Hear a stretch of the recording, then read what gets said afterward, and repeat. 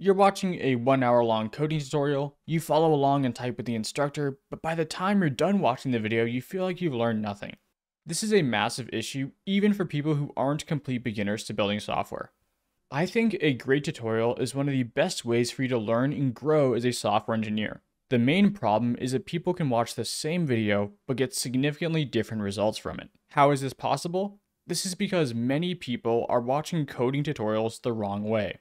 This video is going to help you understand how to watch coding tutorials effectively and why you should watch long-form coding content. Let's discuss watching coding tutorials effectively. To create a framework for understanding coding tutorials, ask yourself these 3 questions. What did you learn that was new? What did you understand? And what did you not understand? So let's say we watch this video on building an image gallery with Supabase storage. We can review our learnings by asking the previous questions. What did you learn that was new? I learned Supabase storage. What did you understand? Well, I've already known about Supabase authentication, and I also already knew about React. What did you not understand? Well, let's say I didn't really know about row level security, and I didn't really know about these Supabase bucket folders. So this is valuable information for us to learn more as software engineers. We can now look up what we didn't understand to learn more about these specific parts of the tutorial. If you use this strategy on all the content you consume, you're going to go from a noob to a pro.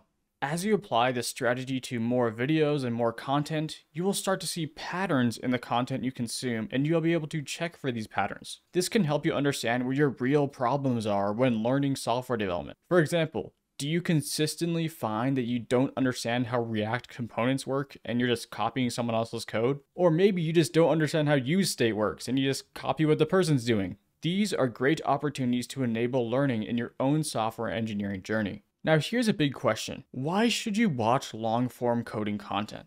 If you've watched commentary-related content in the coding world on YouTube, you've probably heard the tired old video of a senior engineer telling you the only way to escape tutorials is to just read docs and build a project, bro. Listen, there's a lot of truth to this statement, which I will discuss, but there's also a complete lack of empathy for people new to software development, or even at an intermediate level.